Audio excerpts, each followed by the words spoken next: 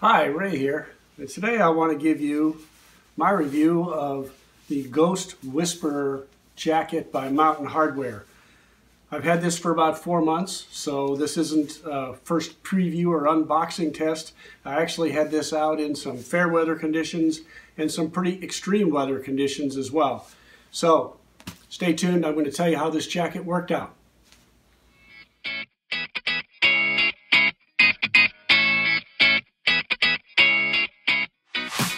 The Ghost Whisperer jacket comes in its own stuff sack, which it's in right now. One of the things that I like about this is they've actually put a little tab on here, so if you want to put a little carabiner on here or something and hang it on the back of your pack, it's just a good little handy place to do that. It stuffs down into this sack. In the sack it weighs 7.8 ounces. And I think on the website it showed 7.8 or 7.9 ounces, so pretty true to what they said on the website. Pull this out of the stuff sack, and the stuff sack actually is just one of its pockets.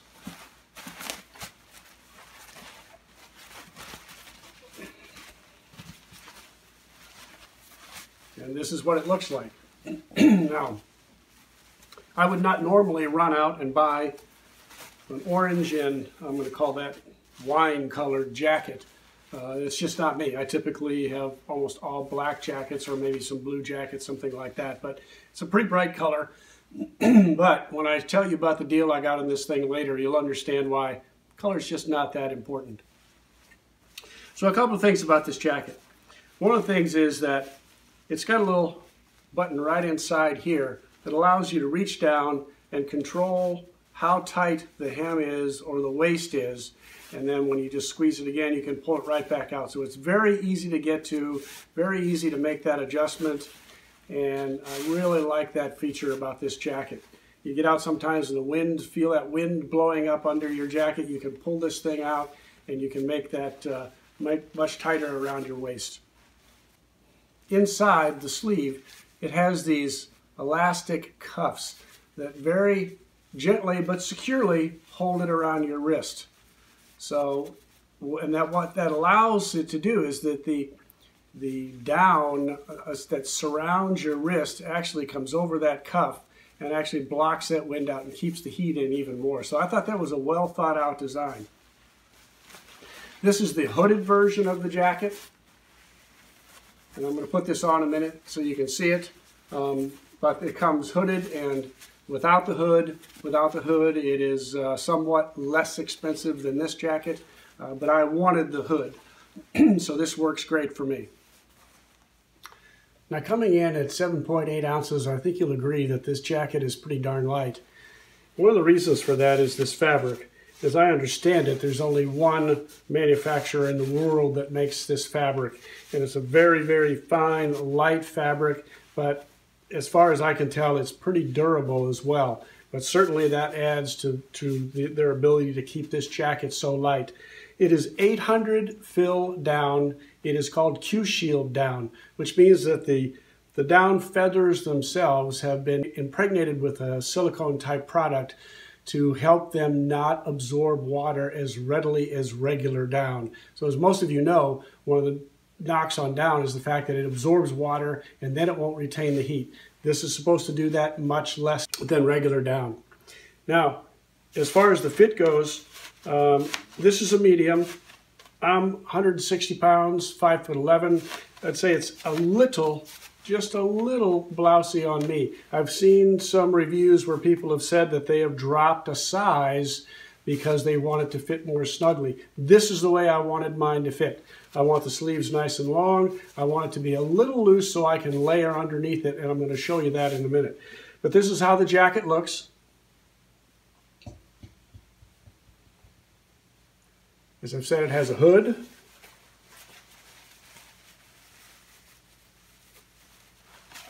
So here's how the jacket looks with the hood up.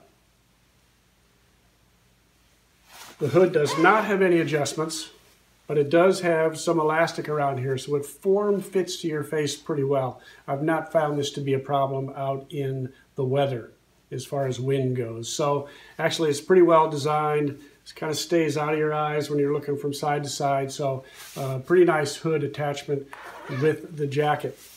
So that's how the jacket fits. I have found this jacket to be incredibly comfortable. As soon as you put it on, you can just sense the warmth building up inside this jacket.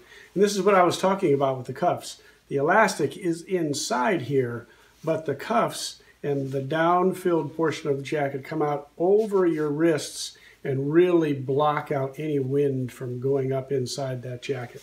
It's just one of the most comfortable jackets I've ever worn. Now, as I said in the opening, I've had this jacket now for 4 months. I've had it out on multiple walks and hikes to test it out and see what I thought of it. I would say this jacket, if it's not a really windy day, this jacket will easily take you down into the low 30s with just a base layer like this. Typically, you know, I'll wear a polyester t-shirt and a base layer, and then I'll start putting on my jackets. And I'd say with this combination here, you could easily get yourself down into the 30s. I have had it out on some extremely cold days. One of the days I went out, it was 17 degrees Fahrenheit, which is about -8 centigrade, and there was about a 14-mile-an-hour wind. So it was pretty brusque out there. And what I did was I just added a rain jacket with a hood, just a really light rain jacket with a hood, and put that over the top of this. And on the way back from that walk, when I got into places where I was out of the wind, I actually had to start unzipping to make sure that I didn't get too hot. On another occasion, I was in Iowa, and one thing you know about Iowa, if you know anything about Iowa, is it's always windy there, and the temperature was -2 degrees, which is, checked on this, -2 is -19 degrees centigrade. So -2 Fahrenheit, -19 centigrade, and windy. So on that day what I did was I wore an Omni-Heat Columbia jacket. So this is a lightweight puffy jacket. This I think is 600 fill or 700 fill jacket. And it's got the reflective Omni-Heat on the inside. I'm a true believer in this. I think it does a great job. I wore that. Then I wore this over that. And then I wore my rain jacket over that. So polyester t-shirt, base layer, the Omni-Heat Columbia puffy jacket, the Ghost Whisperer jacket, and then just for wind protection, wore the rain jacket over that. Now, I did, in addition to that, because -2 with the wind is pretty darn cold, I wore a buff, covered my mouth up. The picture should be up in the corner. Wore a buff to cover my mouth, and in addition to that, I wore a Columbia beanie, which is also Omni-Heat. Again, going out on that walk, as cold as it was, at some points I had to zip my jacket down. When I got the wind to my back or got out of the wind, I had to zip that jacket down a little bit to let a little bit of heat out. So I really do think that for most conditions, if you had this jacket and you had a rain jacket with it, you're going to get down into some pretty cold weather and you're going to survive. You're going to be okay. I don't know that I'd want to be sitting around camp at 20 degrees with those two jackets on, but as far as walking goes and hiking goes, you would be just fine. At the end of the day, as I said, I am just so impressed with this jacket. It is easily one of the favorite jackets that I've ever bought. If it wasn't for the fact that it's so darn bright, I'd probably wear it all the time. But I usually keep it for hiking and long walks and things like that, and it's perfect. I love this jacket. Let's talk a little bit about price. If you go online and you look at the price right now for a Ghost Whisperer, and you look on the Mountain Hardwear website, they're actually listing it now for $350. Now, often, almost all the time, you can find this jacket for about $200 on sale somewhere. In fact, there was one version that they had I don't know whether it was last year's model or a color that wasn't selling. They had it on sale for $200 on the Mountain Hardwear website. With the jacket without the hood, it's even less. And I've seen some of those jackets as low as $160. This jacket here, I actually found at the Columbia outlet store in Iowa. And I had no idea that Columbia owned Mountain Hardwear, but they do. And I happened to be walking through the store, and I looked over at the clearance aisle, which is where I always go first. And I saw this bright orange jacket, and I thought, yep, I'd put that on the clearance aisle too.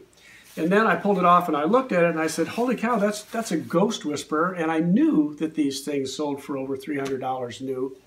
And it was on sale for $159. Now, that in and of itself was a pretty good price, and I probably would have bought it.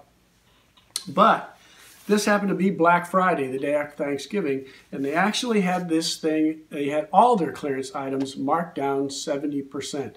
So I actually got this jacket for less than $50. So for less than $50 for a jacket of this caliber, I couldn't be happier. And the thing could be pink, and I wouldn't care. I'd have still bought it, and I'd still enjoy it out for the uses that I have for it.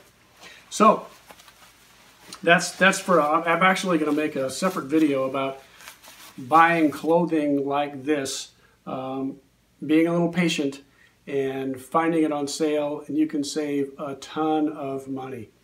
But at the end of the day, this jacket, the Ghost Whisperer, is excellent.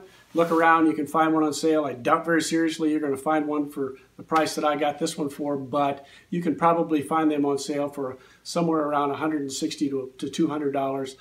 They're a great jacket. If you're going to spend a lot of money on a jacket, spend it on one of these. So I hope you enjoyed the video. I hope it was beneficial. Again, Ghost Whisperer, 2 thumbs up as far as I'm concerned. If you like the video, please subscribe, hit the like button. I'd love to hear your comments about your thoughts on the Ghost Whisperer or alternative type jackets like the Ghost Whisperer and what your experiences have been. So leave comments below. Thanks very much for watching.